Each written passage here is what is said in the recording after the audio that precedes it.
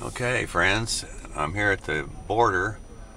I'm currently leaving the United States of America, and I'm going to be into no man's land here pretty quick on the SpaceX Starship 24 Heat Towel Search Adventure Mexico edition. I drove last night and made it to a sweet little spot to camp, and now I'm going to be pulling up here, and I guess the Americans are going to possibly let me go out of the country. We'll find out here in a second. They're doing a bunch of construction work here. It looks like they're preparing a whole new entry area for people coming across the border. You hear a lot about immigration these days, and I don't see a lot of people here just standing in line or anything.